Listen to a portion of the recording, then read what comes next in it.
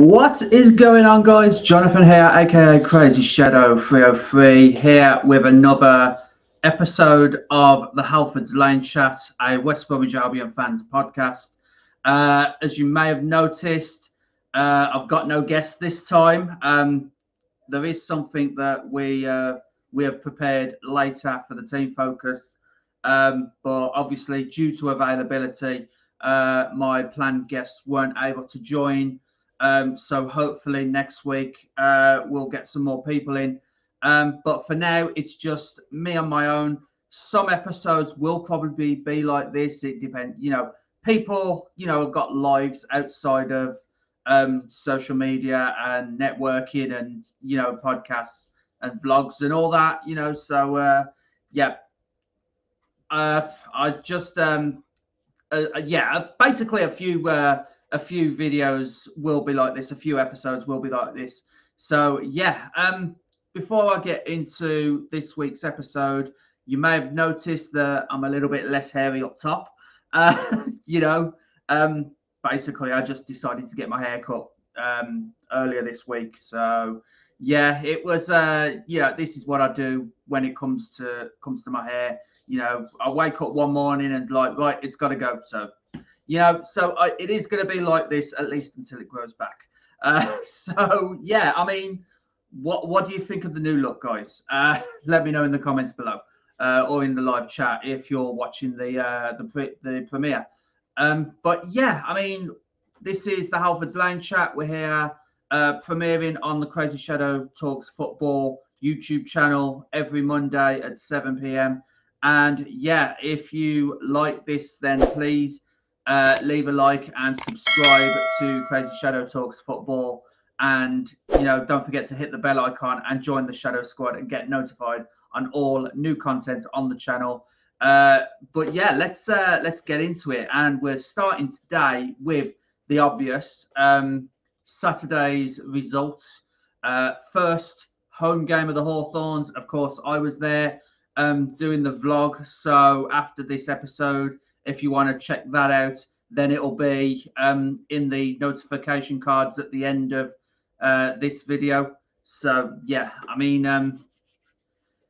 it was an interesting watch, to say the least, from literally the Halfords Lane stand where I was sitting. And yeah, I mean, we came into this, off the back of two 2-1 defeats out of the Carabao Cup. Morale was pretty low. Players and fans were clashing at the end of the Stoke game. Yeah, let's go into a little bit into that because, we lost 2-1 to Stoke. As I said, knocked out the Carabao Cup at the Bet365. And, Nathaniel Chalobah did something that he probably shouldn't have done. But it just wound up the Albion fans who went to the Bet365 last Tuesday night. And, it's never good when players are arguing with fans. It's no club wants to see that. No club wants to see confrontation within its ranks, so to speak, and, obviously within its support. So yeah, I mean, Nathaniel Chalobah, he did apologise on Twitter, but it's one of those, isn't it? Frustrations boil through. We probably haven't had as many, haven't prepared well for this, shall we say? We talked a lot last week with Connor from West Bromwich TV about pre-season. I think what we didn't mention was probably the mentality of losing so many games during pre-season. Obviously, we lost the first game against Blackburn 2-1. And, that was a tough one to take, first game of the season. But yeah, I mean, to lose to Stoke as well, they consider us their greatest rivals, even though we don't return the favour, which we talked about in episode 2 last week. But yeah, I mean, to lose to Stoke was, a really bitter pill to swallow. They've now they're coming up against Rotherham at the Bet365 again. And I don't know what my cat is doing.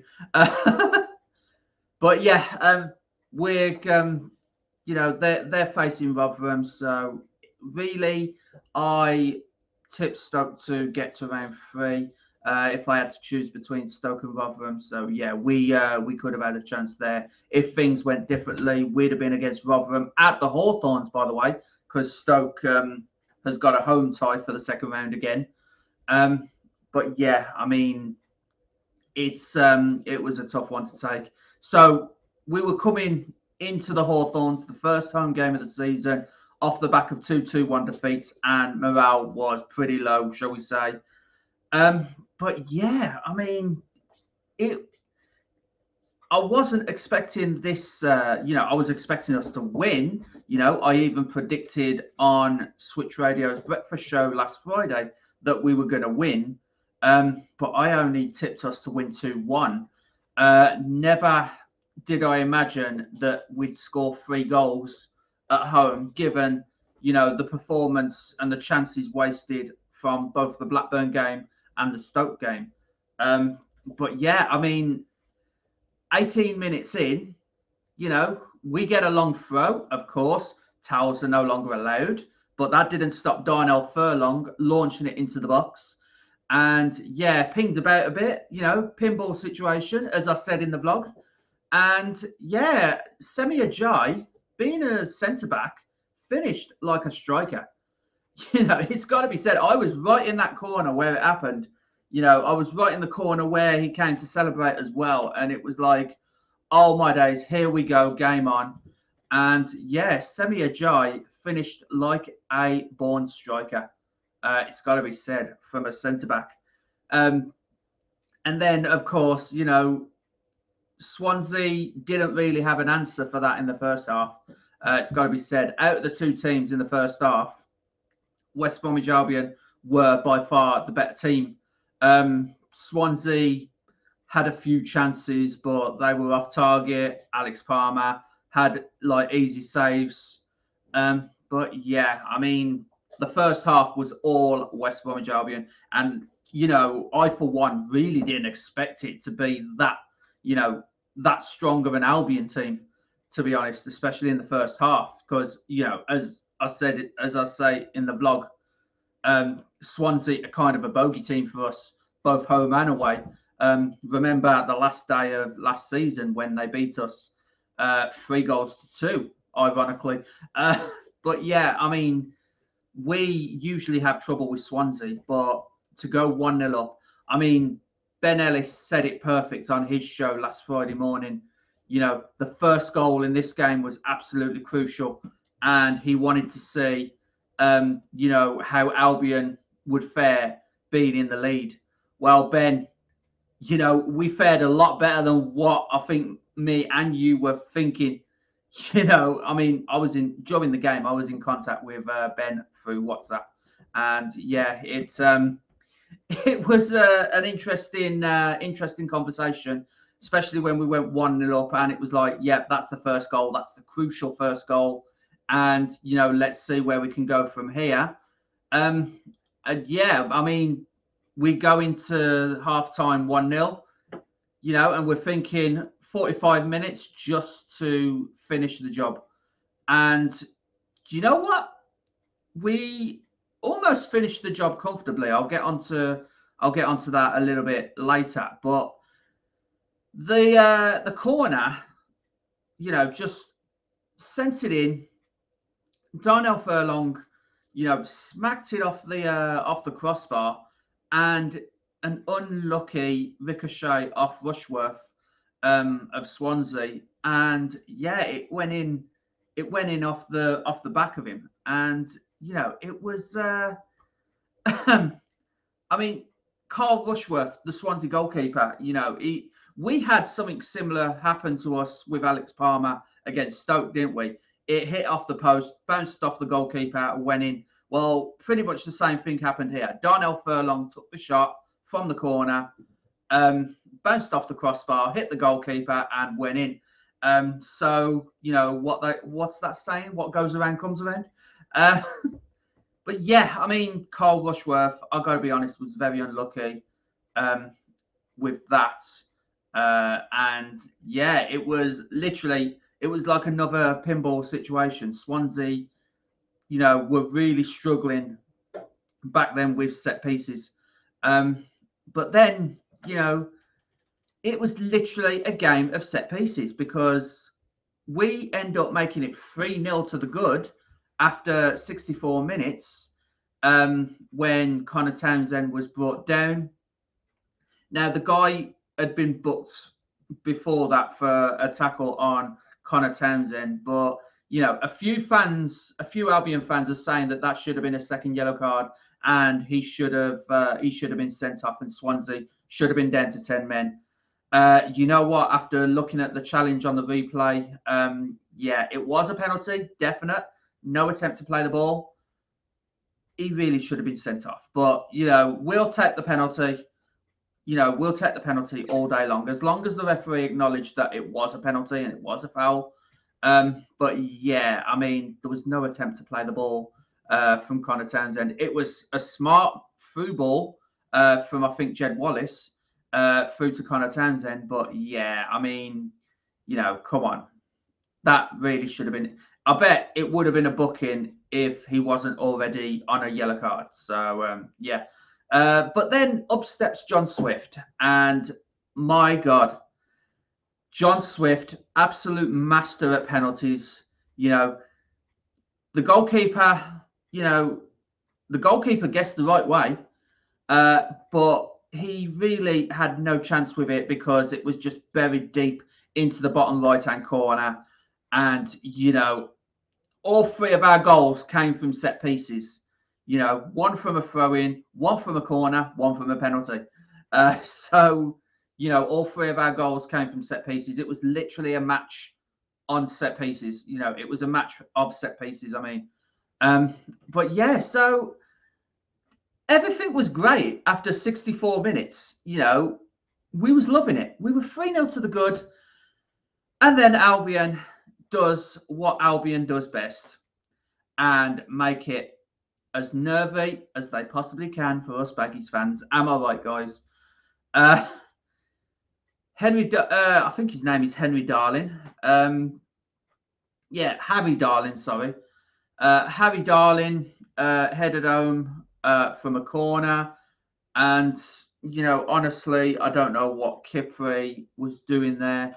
To be honest, it looked, from my angle, it looked like Kipri was in front of Palmer and was blocking Palmer from getting the ball. But, I mean, I had a lot of bodies between me and what actually happened. So it looked like Kipri was like right in front of Alex Palmer. But yeah, it was a header from Harry Darling.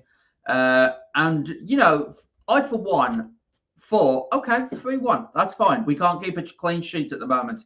That's all well and good.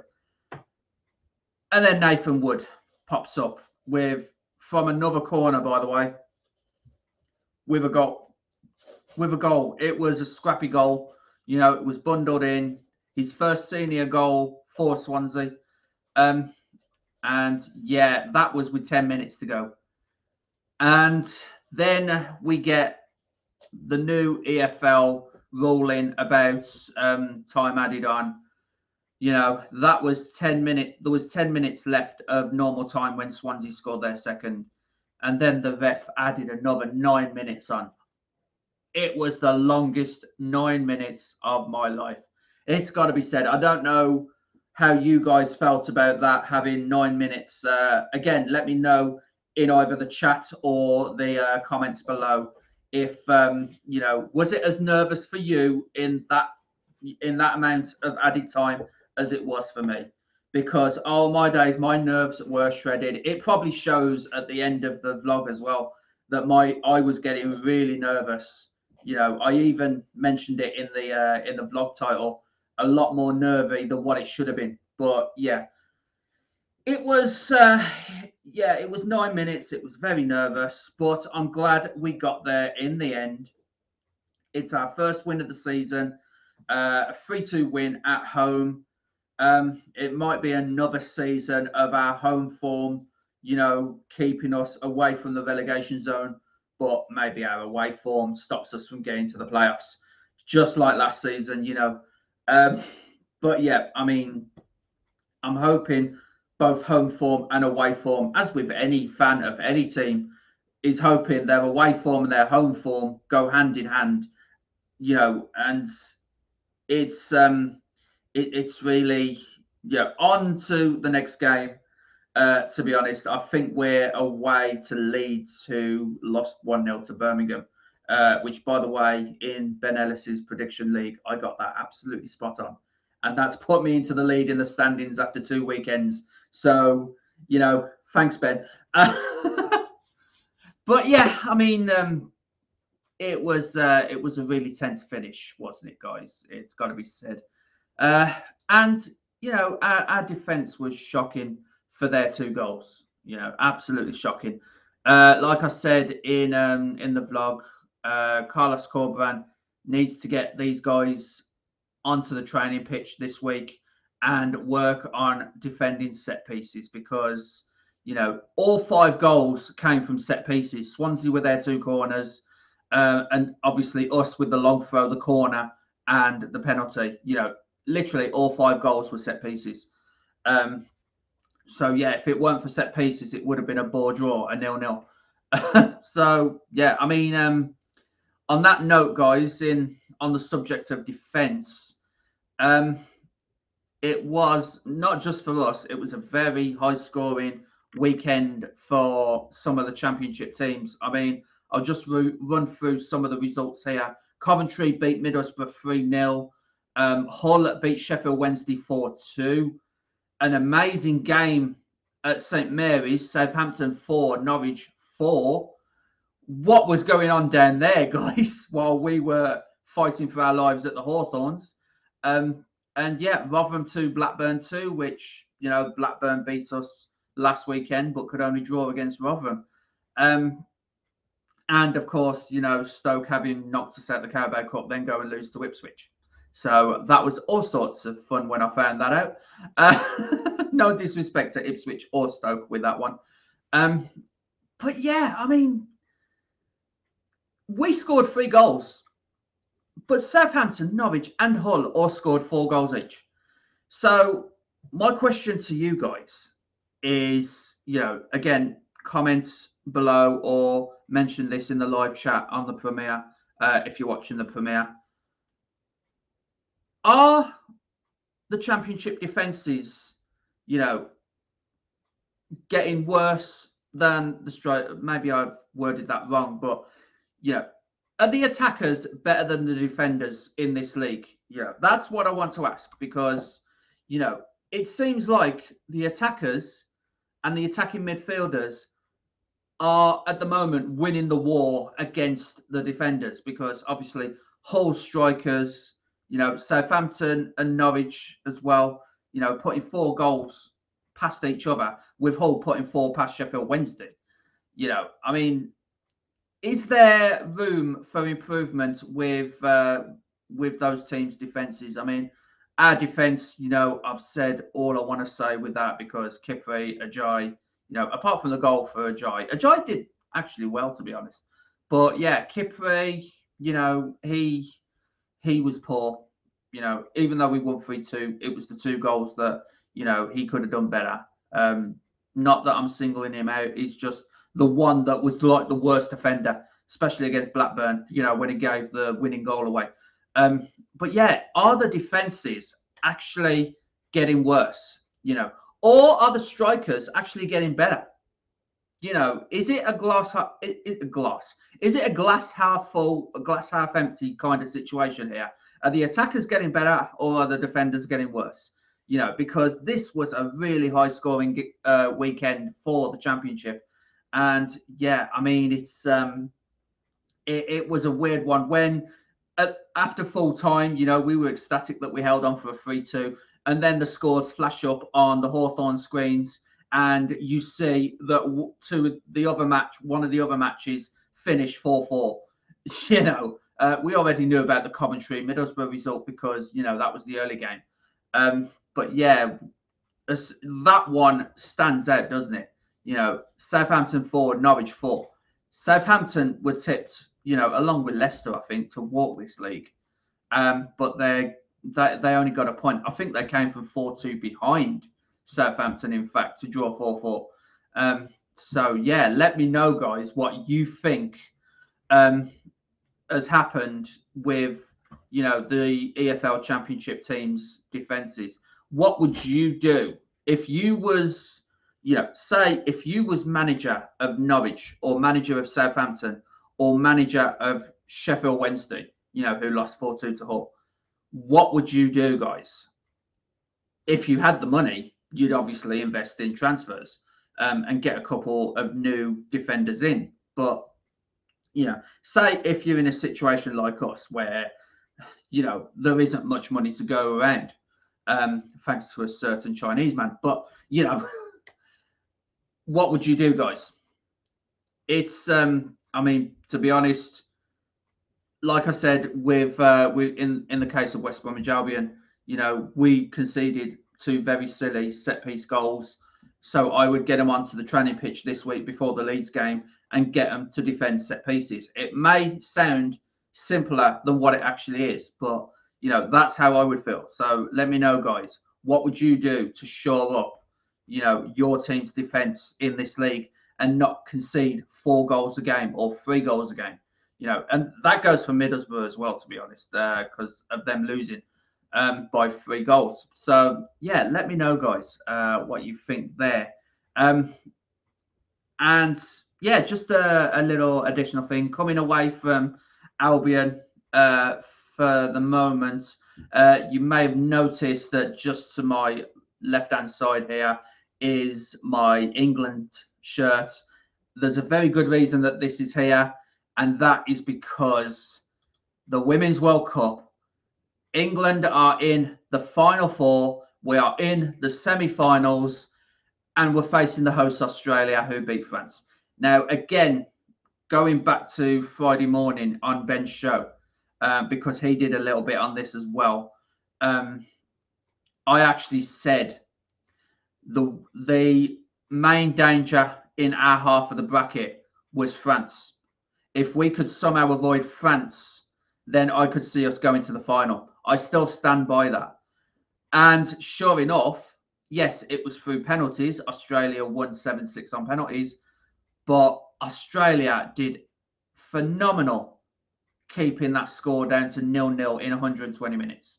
Because I was actually tipping France to win that. And how wrong was I? I mean, Australia win on penalties. Congrats to the Matildas. And yeah, we'll see you in the semi-final on Wednesday, I believe. So yeah, England versus Australia in the semi-final. And I mean, we didn't make it as tough as we did against Nigeria. We scraped through with Nigeria, it's got to be said, with the penalty shootout. But this one, yes, okay, we went 1-0 down. Colombia scored just before half-time. But then, they scored just before injury time in the first half. And then, that didn't last long because Lauren Hemp poked in the equaliser, and it was a really awesome goal. We thought we were going into half-time 1-0 down, and I think if we did go into half-time 1-0 down, then Colombia might have gotten stronger and we would have found it very difficult to get through. But Lauren Hemp poked in the equaliser. We got into half-time at 1-1. And then I think that was the turning point when we equalised, because Alessa Russo, the Arsenal striker, man, she's only scored once in 4 World Cup matches prior to Saturday. But, it was a deflection. She pounced on a deflection. Colombia were really unlucky. But, yeah, she did well to be alert and, pounce in and score what eventually came to be the winning goal for England. And, yeah, into the semi-finals, final four. We're against Australia for a place in the Women's World Cup final. I'm looking forward to that one. I am honestly looking forward to that one. Hopefully the Lionesses can do it, against the Matildas. And, I know they're the hosts, but we had this a couple of years ago, didn't we? Well, more than a couple of years ago, when Canada was hosting the Women's World Cup and we beat them. So the omens are good. We are good at beating host nations in World Cups. Because we beat Canada and then went on to lose in the semi-final against Japan, who then in turn went on to lose to USA in the semi-final. I think they got absolutely destroyed, like 6 or 7-0 in the World Cup final then that year. Not sure what year that is, but yeah. And obviously in the third place playoff, we beat Germany to go third. But yeah, I mean, good luck to the Lionesses. Let's hope we can get into the final. England are guaranteed 2 more games in this World Cup. The semi-final against Australia, and then depending on how that goes, we've got either the World Cup final or the third place playoff. Hopefully the World Cup final. So good luck, girls. We're all rooting for you. And yeah, I mean, it was absolutely awesome to see England do well. Now, on to the team focus for this week. Now, you've noticed that I haven't got a guest, but that hasn't stopped me getting a team focus on. I have asked a very good friend of mine. He is a Wolves fan, so be kind to him. So he's going to be talking a little bit on the situation at Wolverhampton. And yeah, I mean, he's pre-recorded this, guys, because he wasn't available to talk to me like at the time of this recording, because he's like busy with his stuff. He is a sports presenter for local TV, or in these parts, you know it as Birmingham TV, Channel 7 on Freeview. And yeah, he covers most of the sports section on their news program. Around here, it's called Your West Midlands Tonight. But obviously, if you're in Liverpool, it's like Your Merseyside Tonight, or Newcastle.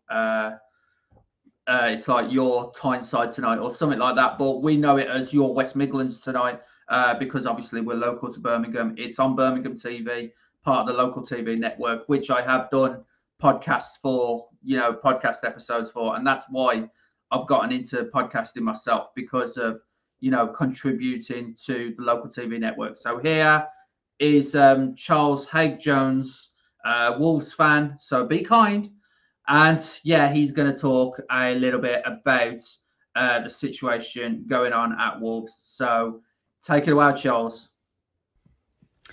Hello, Charles Hague-Jones, local TV sports video journalist here, and today I'm taking a more fan view on things for the Halford Lanes podcast. Team focus this week. I'm a Wolves fan, so it's good to sort of have some differentiating from, being a reporter and being a bit more neutral, to actually being able to have my say on the club that I love and follow and have done for most of my life. So first, to something that would probably be talked about quite a lot is Lopetegui. Now obviously departure has been confirmed. He was odds on as the first manager, the favourite to leave the club first in the Premier League this season, the first manager to leave their club. So if you put a bet on that, you were probably coming in with a bit of money now. Not that much, because the odds were quite low. Now, on Lopetegui, personally, for me, he's the reason Wolves are a Premier League club. Probably made that clear, incredible turnaround, 40 plus points, bottom at Christmas. I know we had the World Cup break, but it was an incredibly poor season. And let's not get this wrong. It hasn't just been last season under Bruno Lage. It's been going on for quite a while now at the club. I think since that Nuno era came to an end, Wolves never really recovered from the COVID pandemic. They were really peaking just before the COVID pandemic, the COVID situation. So that fell at a really bad time for the club. Bruno Lage came in with Nuno's system, Nuno's players, tried to do something different. And a lot of fans actually forget that under Bruno Lage, it was around February time of not the season just gone, the season before that. Wolves could have had 4th place. Wolves could have had the top 5 in the Premier League.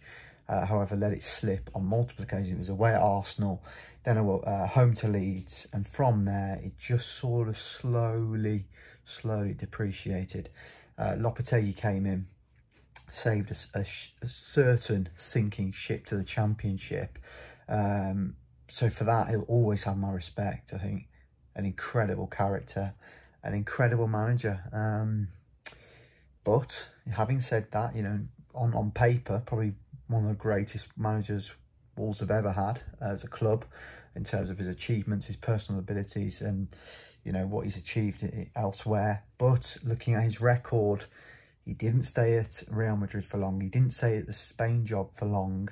He didn't really stay at Sevilla for long, even though they won the Europa League as well. So, you know, I think maybe some Wolves fans were masked by that. They sort of forgot that Lopetegui's not really a long-term manager. He comes in, does a job, or comes in and maybe gets things wrong and then makes his way out. And it happened at Wolves. He saved them from relegation. An incredible achievement. He could certainly even got manager of the season. That's how much of a big achievement it was. And then things just weren't right. And my feelings on the situation, I mean, I spoke to him a few times at press conferences. You know, whenever asked about transfers and who's going to bring in, who's the squad, is the squad good enough for next season? It was always, I'm not the financial director, I don't know. And it was almost as if he was shooting down journalists for asking questions about, you know, signings and stuff, which is completely our job. But he sort of took it as, I don't know, I can't really speak on this because I haven't got a clue about the financial situation. So there was something clearly there from the start playing on his mind. And was it a case of Fosun, the ownership, sort of telling him one thing and it being another? From the outside looking in, it certainly looks like that.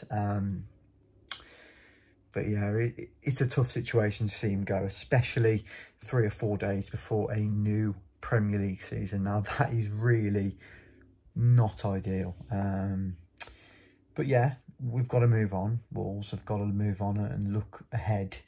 Now the financial situation is not good.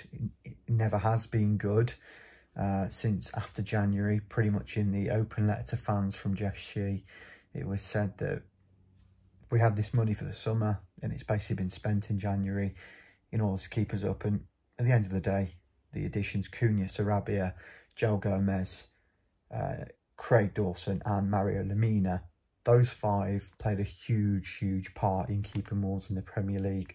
So let's move on. You know, Gary O'Neill, in my opinion, did a fantastic job at Bournemouth. Everyone wrote them off. You know, we've seen the sort of social media content and the chat about it, that everyone had them pinned to go down. And why wouldn't you really? Let's be honest, they didn't have much going for them. Gary O'Neill, untested really in the managerial department, did an incredible job to get them playing, you know, good foot. They had some very good results, obviously beat Wolves at the Molineux, you know, stuff like that. They beat Spurs, I believe, they beat Chelsea.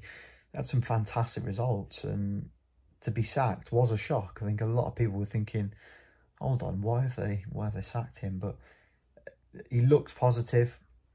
The way I'm looking at it as a fan is I'd rather have a manager who's in the job and committed and wants to do the job and knows what he wants, knows his situation, than a manager who's probably better on paper, but maybe is a bit fed up, doesn't see the long-term project, doesn't understand where it could go. So Gary O'Neill, in his first few words for the club, is looking good. it's positive. You know, he understands that it's not going to be the easiest of situations. It's certainly not at Wolves. And, you know, he's obviously pointing out the obvious, that 3 or 4 days before Wolves travel to Man United on their opener, he's been brought in, and it's new. It's, you know, you can't really comprehend the challenge he's got to face now as a Premier League manager. But, you know, constantly you're looking at this Wolves side, and you do think it's a good team on paper. You know, if you can get them playing, there are certainly 3 worst teams on paper. Now, I hate that saying on paper, because it doesn't really mean anything. But if we can get them playing at some level, some standard, and maintain it, improve the away form, I think Wolves will just be okay. Now, yeah, going on to, I mean, the squad's good enough. However, it's those dreaded injuries. If for example, you look at Max Kilman, if he picks up a knock, it's right back to square one, really, for Wolves. And it's sort of a terrible situation to be in. So we've got to hope that they stay fit. And it looks like Wolves have a fully fit squad for the first time in a long time, which is actually very, very pleasing. It's something that, you know, it was tough under Nuno. There was quite a few injuries there, but under Bruno, the injuries were very plentiful, and under Lopetegui as well. So whilst there may not be more faces coming in the door for Wolves, we've just got to accept the situation and look at the here and the now. We are a Premier League club. We are looking forward to a new season in the Premier League, in England's top flight, in the best league in the world. So we've got to make the most of it. We've got to enjoy it while we're still here. Or as, you know, Jonathan, as a West Bromwich Albion fan, you know how, and me as a Wolves fan myself, you know how harsh football can be. And you go right from the top, and all of a sudden, you know, you are sort of deadwood in the Championship, and you don't want to be in that situation. But, you know, the money that's in football, coming from other clubs and other owners nowadays, it is so hard to maintain your stay in the top flight. So, you know, we've got to accept it. Wolves fans have got to accept it. On to Man United. Couldn't really be a tougher start unless it was City away or Liverpool or Arsenal, really. Those 3, but United, incredible under Erik ten Hag at home. They've not really put a foot wrong at home since he took over. So I'm not expecting Wolves to go and control the game and, you know, pick things apart. But if we can just slowly grow into it, get some spells going, start to look good in front of goal, look comfortable on the ball, you never know in these games. However, as tough as it might sound, a 2-0 loss now is probably not as bad as it could be. So hopefully avoiding that. Very tough fixtures Wolves have got. So we need to start strong. We just need to show that we've got intent, because we've got the players, and we need the fans to get behind us, and we can go from there. So hopefully Wolves can just put on a bit of a front, really, and show that the rest of the teams around that we're not going to be down there this season. So yeah, that's my perspective as a Wolves fan. It's going to be another long season. There's no doubt about that. It's just, can we stay positive? Can we keep going? But yeah, thanks for having me on this, and chatting about Wolves as a fan is something I don't really get to do as much anymore. So yeah, cheers guys. Thank you. And that's Charles Hague-Jones, guys. Thank you for that, mate. You know, really appreciate that video. And, you know, good luck. I would like to say good luck to... it's, as an Albion fan, it's very difficult for me to say good luck to Wolves. But, you know, they are against Manchester United at Old Trafford, and they do kick off tonight. Pretty much not long after this episode, you know, this episode ends. So, yeah, good luck to them tonight. Although, to be honest, I am kind of hoping that Man United do get something off you. But that's just the Albion fan in me talking.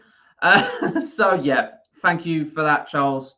And, yeah, I mean, what a great video to explain everything that's going on at Wolves.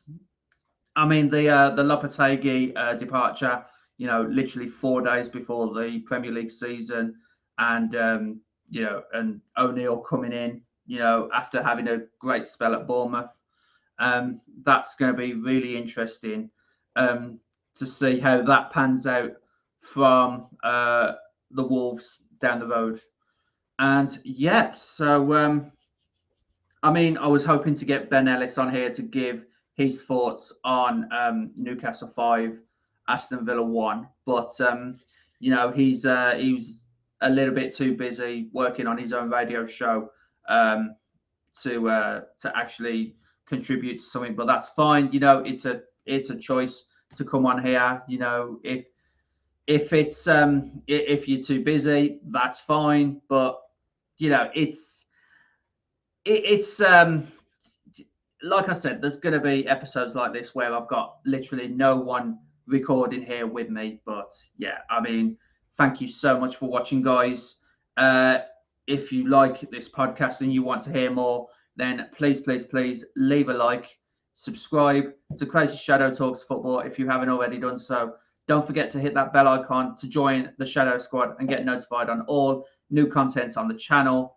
And yeah, don't forget to follow my other social media platforms, which are Twitter or X at CrazyShadow303, my Twitch channel where I do all my gaming, Crazy Shadow Gameplays, my Facebook page, CrazyShadow303, and my Discord as well, called the Shadow Server, where I update people on, you know, all the new content and where to find it. And also, I've got like a little Sun Dream Team League going on in my Discord as well, which will have like weekly updates on it as well. So if you're interested in joining, just go to the Sun Dream Team website, dreamteamfc.com, create your team, and then, you know, join the Discord and register your interest, and I'll get you joined up into the league. So yeah, thank you so much for watching, guys. And yeah, I mean, I know this was a little bit different from the previous 2 episodes, but you know, people have lives outside of podcasting. So yeah, thanks so much for watching, guys. And oh, don't forget to listen at 9:40 a.m. every Friday for Super Switch on Switch Radio 107.5 FM, DAB, and online, switchradio.co.uk, to hear my predictions. As it stands, I am top of the leaderboard with 6 points, and I got all 6 of those points from the weekend just gone, because I correctly predicted Blues to win 1-0. I predicted Newcastle to win. I predicted us to win, and I predicted Solihull Moors to win. So I got a point out of every game that was put to me, you know, at least a point. So absolutely awesome. And yeah, like I said, I'm top of the leaderboard. Long may that continue, although my predictions are either very accurate or nowhere near. So, so yeah, if you could give a listen to Ben Ellis's breakfast show, 7 a.m. to 10 a.m. every Monday to Friday. But obviously my bit on Super Switch is every Friday morning from about 9:40, 20 to 10 in the morning on Fridays. So thanks so much for watching, guys. Hope you stay safe and you're doing well. And yeah, all I got to say now is bring on Leeds. You know, thanks so much for watching. Boing, boing. Come on, you baggies. And yeah, bye for now, guys.